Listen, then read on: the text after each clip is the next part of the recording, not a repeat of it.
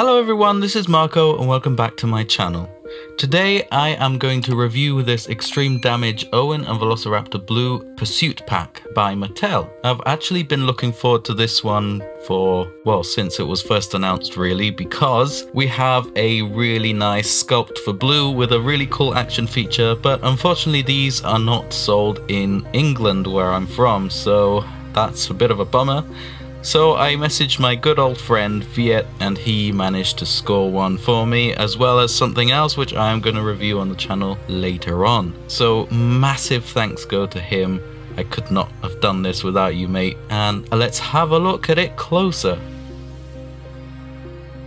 Now, looking at the box, it is the exact same sort of packaging as all the other Jurassic World Dominion stuff. As you can see down there, there is an Allosaurus, the Extreme Damage Allosaurus. That one's actually sold on a UK website and I've got it and I'm gonna review it for you guys not too far in the future, so that's super exciting. Anyway, having a look at the human figures first, we have Owen, of course, which is pretty much released all the time, isn't it? But this one's slightly different actually, because he's got a red shirt instead of the usual blue shirt. Which is, you know, I guess it's different. Cool thing about the human figures though is that Mattel really does nail them every time. They look super, super good. And I think the human figures I've always kind of wanted for my dinosaurs. So thanks Mattel for making these. I won't be reviewing him closely because, you know, we've already seen him before, but we're going to have a closer look at Reign Delacour.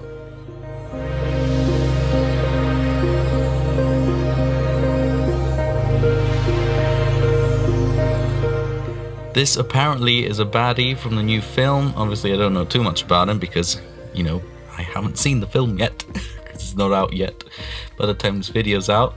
But as you can see, there's tons of detail. He's wearing a really cool coat, and there's also a tattoo on his face, which is pretty awesome. It's got the same sort of articulation as all the other human figures, but that coat is rubberized, so it won't interfere too much with posing this guy, but also it will get in the way if you want to put him in a vehicle or something.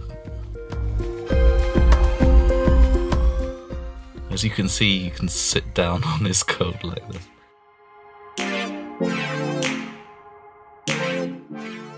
Now, this is the exciting part for me, because I've been always in the search of, you know, finding the perfect blue, and I think this is the #1 candidate. It's a very nice, solid, sturdy figure. It doesn't feel cheap at all. And it's got all the paint apps, and it's got a really cool sculpt. And a cool action feature. So the sculpt is probably the best sculpt that Mattel has ever done for a raptor because of the proportions. Although the feet are still quite big. Oh, also as you can see, that foot is even longer than the other one. They must have just stretched it out a bit so it could stand even better. What I'm talking about here is proportions, and yeah, again, as the feet are a tiny bit big as always, but the tail is actually a really nice length, and the overall pose of this dinosaur is much more realistic, a lot less forced than other versions of Blue. As you can recall, the Savage Strike Raptor is a bit more crouching, and that was one of the best ones that they released. But anyway, talking about articulation, it's got head articulation, which is a new thing that Mattel's been adding to their raptors. Well, kind of. They've added them on the new Ferocious backs. It's got the arms that swivel out and in and backwards and forwards, and leg articulation at the hip. But unfortunately, this figure doesn't have the swiveling feature, or where the legs kind of split apart. I'm not sure why, probably because of the action feature and the scan code being there. But I honestly prefer it like this, to be honest, because it stands better. It's got less trouble of falling over, and it just feels more sturdy. Now let's have a look at the action feature. It is an extreme damage action feature, and if you press the button here, you can see the wound becomes red. And if you press it again, it just goes back to the grey colour of the skin. Once the red is hidden, actually looks more like a scar than anything else. And then you press a button and it looks like a wound, and I think that's really cool. Really good idea actually, I think.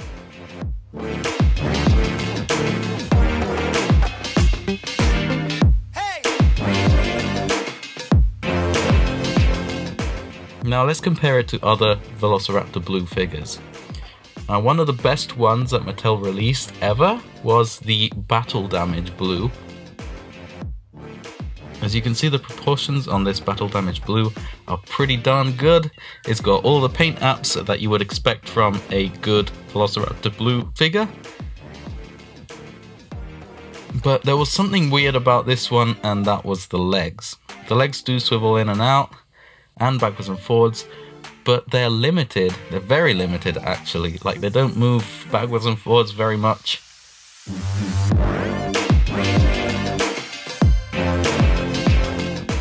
When they're not locked into place, they just sort of wiggle and they're really loose, which has always been a bit of a problem.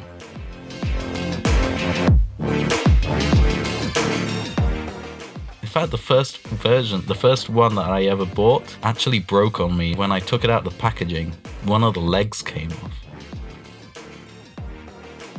Having a look at the action feature, if you press down here, a little door swivels and it reveals the wound. And I never really really enjoyed this because of that little like knobbly bit. It looks a bit like a wart kind of thing. So I think the new extreme damage feature is much better. Now let's compare it to the Ferocious Pack Velociraptor Blue. This version I actually modified because the tail on the original one was much shorter. If you want to see how I did it, there is a video where I give a pedicure to my dinosaurs and I talk about this raptor there as well. As you can see, with a longer tail the proportions are a bit better, but I'm still looking for the perfect raptor without having to modify it, so let's compare it to something else.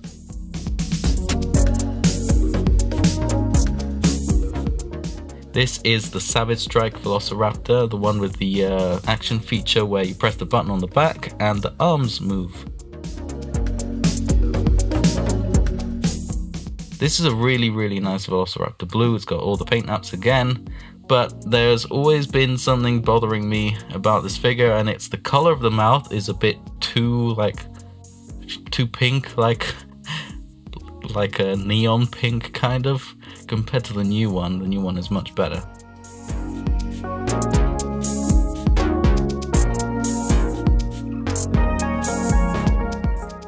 What's nice about this is the paint app of the underbelly goes all the way under the tail too, which is lovely.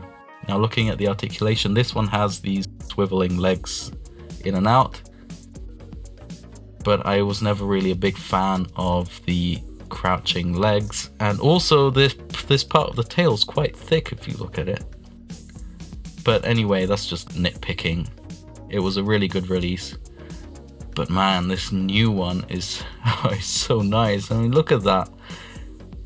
It's standing up a bit better, doesn't look as crouched.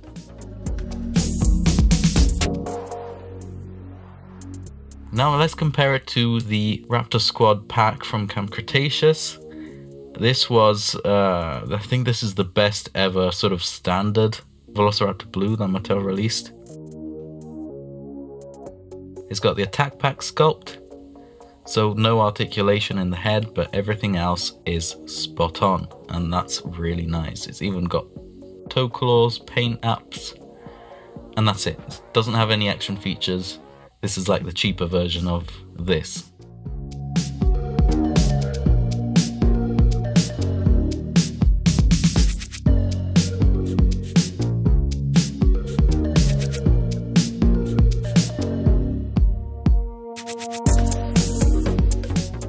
Let's compare it to the first ever Velociraptor Blue released, and this was the first attack pack version of it.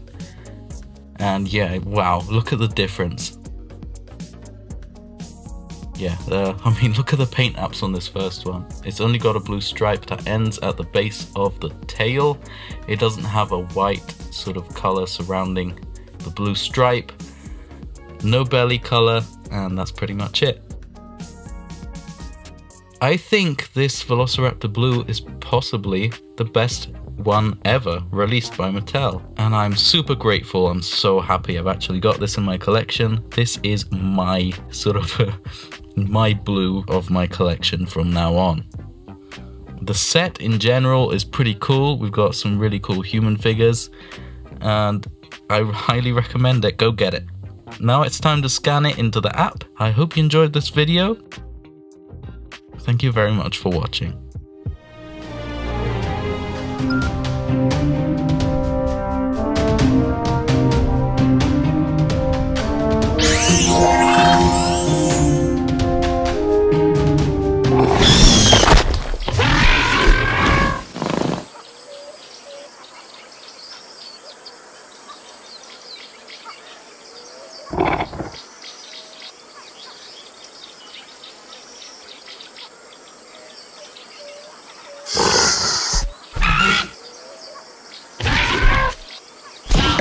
I would like to give a massive thank you to all of my Patreons. Seriously guys, your support really does mean the world to me, as it helps me do what I love for you. You help me buy materials, and most of all, you give me a helping hand with improving the quality of the content of my videos. Even if it's just a small donation, every little helps.